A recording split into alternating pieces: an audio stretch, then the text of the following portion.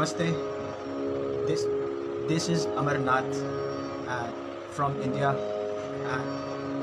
Thank you for inviting me here today. Hope you all are doing well. Before we dive into this workshop, I'll play some tabla for you. Then we will start this workshop. Thank you.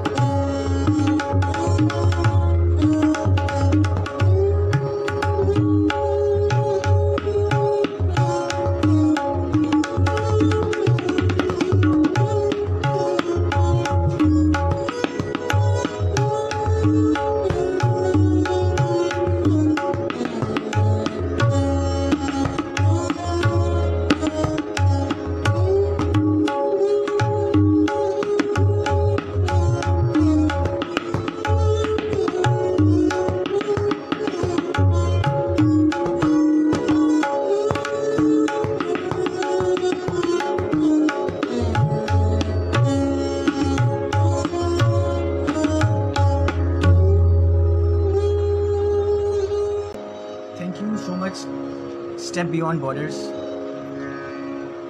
which is doing a really amazing job to provide this opportunity to people visit the other cultures, distinct places virtually and know many things about the other culture, which is not very much familiar to one.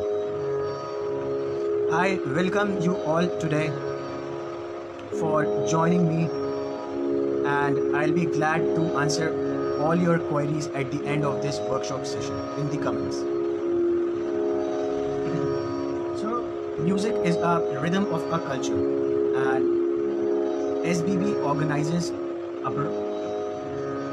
volunteer abroad and intern abroad opportunities for people across the world, all over the world. The whole idea is that working and living in different country can provide you a glimpse in another culture, another way of life. When the travelers from the abroad interact with the local communities, so they are they are loved and accepted and respected. But it is like enriching their life experience by giving priceless things like time and care and hard work. So now let the topic of this workshop, today's workshop, is tabla, and I am here to tell you about the Indian classical music that is known as Bharatiya Shastriya Sangeet. Sangeet. Sangeet. What is Sangeet? Sangeet consists of what is Sangeet? Sangeet is a Sanskrit word which consists of two words, that is sam plus geet, and its meaning is along with the lyrics, like music along with the lyrics. So, and now I would try to make you understand that and acquaint you to the culture of Indian music and show you the beauty of Indian classical music, Indian art. I would introduce you my percussion instrument, that is tabla, that is called Indian drum. Tabla is an instrument originated from India. Like, have you ever wondered what this instrument is made up of? No? This is made up of mainly animal skin. This, you can see that this and this, baya and daya tabla, the left one and the right one. It is made up of the goat skin, that is goat skin, and produced for the natural sound production and melody with the rhythm. It gives melody and the rhythm too. Basically, it is for the rhythm. So, I'll tell you one story. Now coming back to the tabla, I would like to tell you that first of all, how my journey started. What does percussion mean? Percussion is a rhythm instrument, any instrument at which is played with the hand, or like we beat the stick on it. That is called percussion instrument. Any percussion instrument. You in the Western terms, you can say that the drums played with the stick. Anything which played, and in India, and this tabla is a percussion instrument. We played it with the palms. Mridangam in Carnatic music. So I was there to tell you about my story, how I started my journey of tabla. I am from Bareilly, from India, Uttar Pradesh, India. So when I was 1 year old, my father's younger brother, who used to teach his disciples, and I used to watch him how he teaches. One day when he was teaching, when he was teaching to his disciples, I just go scrolling there, and I just tried putting my fingers on the tabla and tried something like this. So that was the time when he thought to teach me further officially, according to the tradition of India. Like, music has its own culture. I'll let you know about that. So when I was in standard 5, I started learning tabla officially, and now I am doing my master's degree from University of Delhi, India. So now I acquaint you to the culture of learning, how we start learning the tabla and any other music, in any other music like vocal and dance. So you just don't wake up and go and start learning any form of classical music. There is a proper Guru Shishya Parampara is there here, which the Indian students follow, where there is a master and student have a bonding, a very good bonding towards each other and commitment towards each other. Earlier,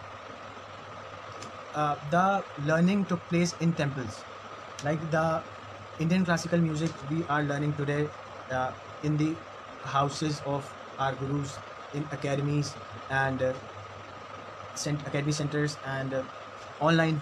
These days we are learning online. But that days that days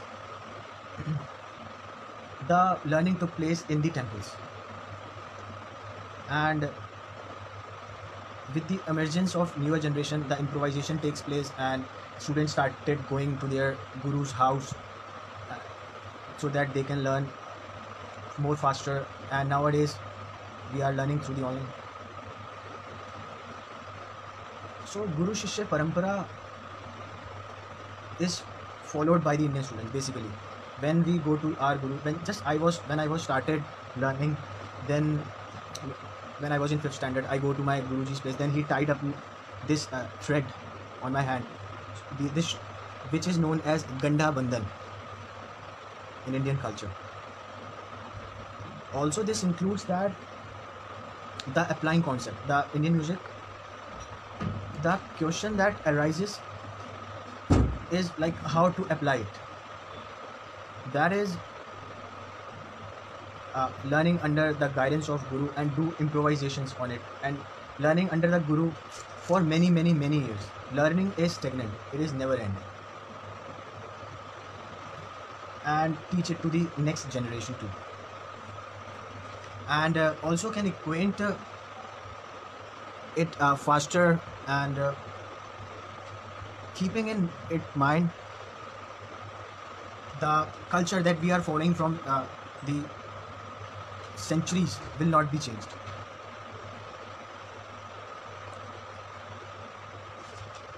Is there some famous tabla music that everyone knows?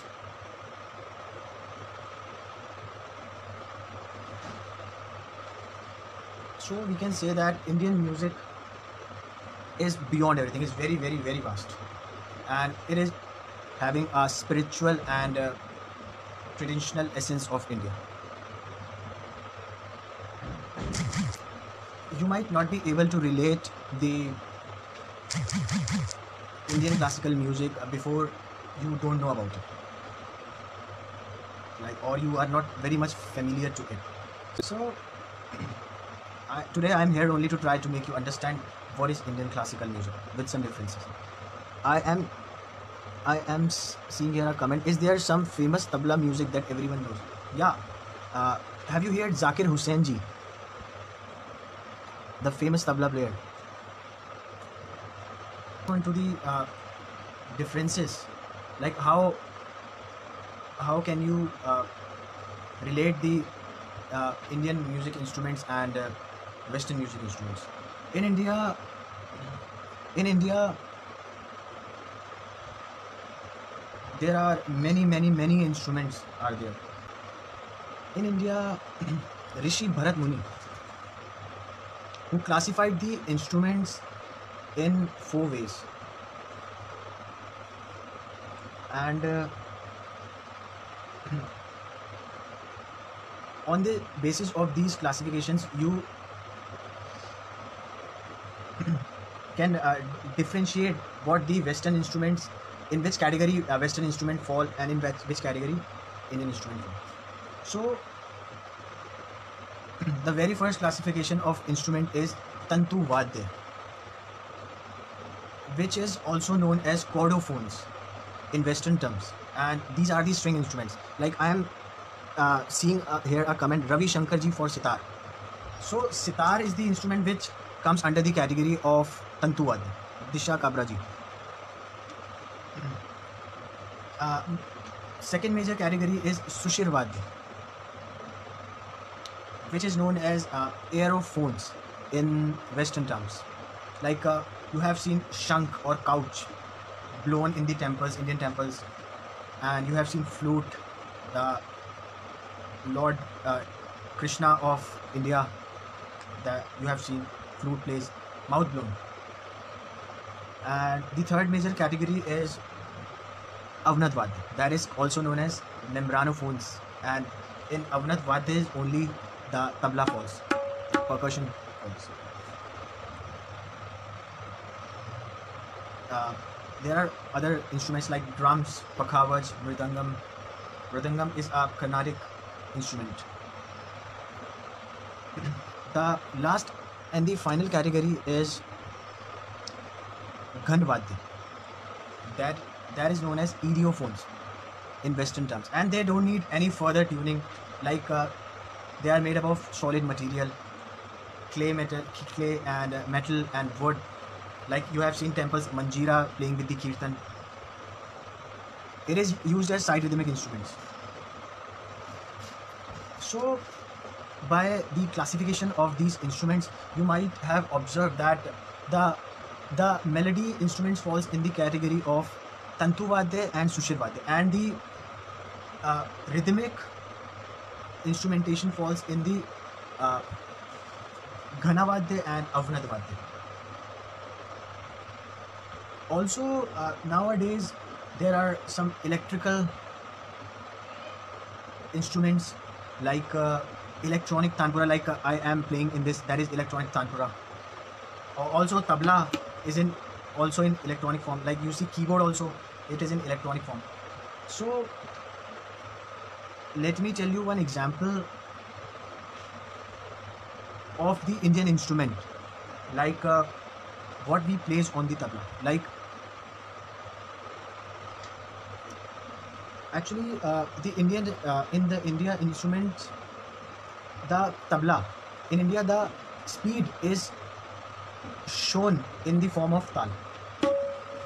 Like anyone, if anyone is singing or doing a vocal concert, then he should having a instrument which is giving tal. Like it should be tabla, it should be mridangam, it should be pakhavaj or anything. So ghatam also, that falls in the category of Ghanavad. So I'll tell you tal, about the tal. What is like a very famous tal. It is also known as King Tal. It is known as Teen Tal. You might have heard, and it is of 16 beats. 16 matra, 16 beats. 1, 2, 3, 4, 5, 6, 7, 8, 9, 10, 11, 12, 13, 14, 15, 16, 1, 2, 3, 4. This is the cycle. This is the cycle which goes on and goes on in any of the concert. And the main artist have to improvise in it. If we are in a vocal concert or sitar concert or any concert. So its goals are da, din, da, din, da, tin, ta, din, da. Like this, it is played like this. Da, din, da, din, da, din, ta, din, da. We do have 3 different speeds in it. Like first is slow, and then mid, and then fast. Slow, mid, and fast.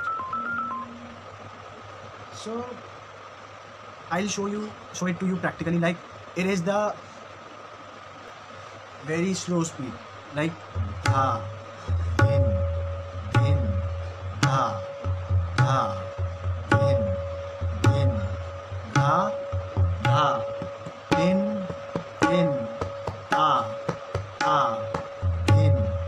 din, ta. And the middle speed, da, din, da, din, da, din, ta, din, ta. And the fast one, da, din, da, din, da, din, da, din, da.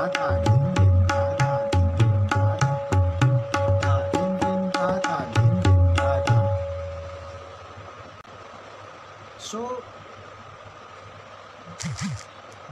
the theory of the first speed is, we can say that 1 beat equals to 1 tune, or you can say 1 beat equals to 1 note. And the second speed, we can say that 1 beat, 2 notes or 2 swaras. Or third speed is 4 aksharas in 1 beat. See, that is how it is applied theoretically. And also mathematics play very important role in the music. Also, I want to tell you about tabla has its own language. Like tabla has some words. Like what we say, tabla say that. If we say theater, theater. If we say tere cater, tere cater. Cater taka tere cater. Cater taka tere cater. Da, tin, na. There are some words. I hope you can relate to it, or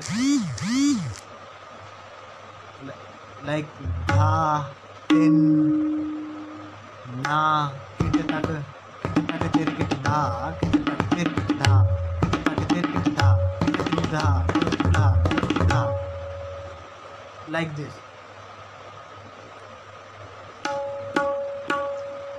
So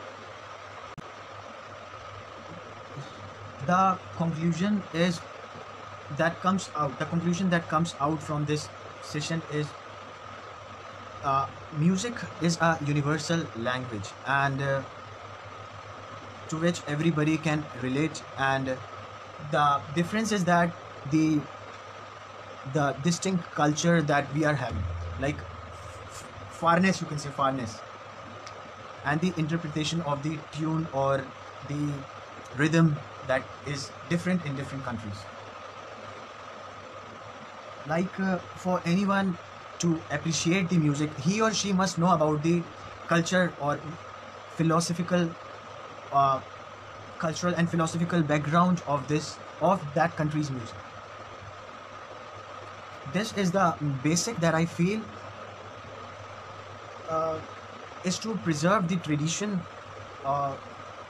but as music, I earlier mentioned that music is never stagnant and it is always learning. So to attract the newcomers and the younger generation, one, to make them learn and understand the aesthetics of percussion instrument or any other music. Now I'll like to play some tabla for you. Banaras, we use something else, and in Punjab we use something else. So today I'm showing you a qaida of Ajrada Gharana.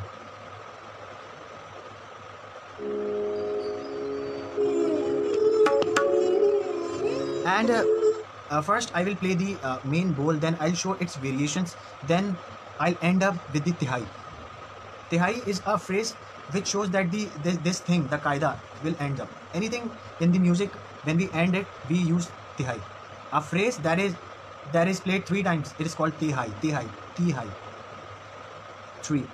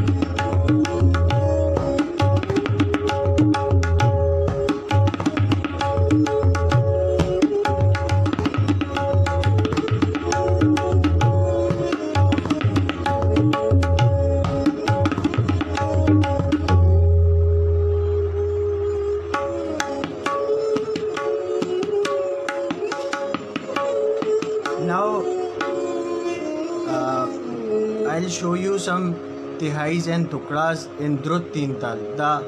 I told you about the faster lay.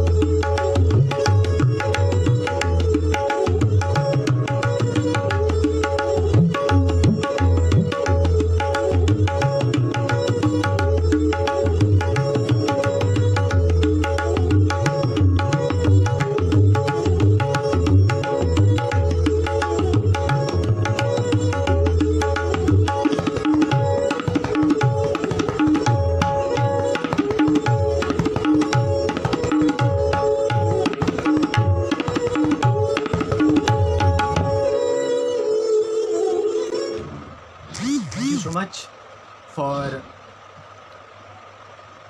giving me your precious time, and I would like to thank the entire team of Step Beyond Borders. Thank you so much.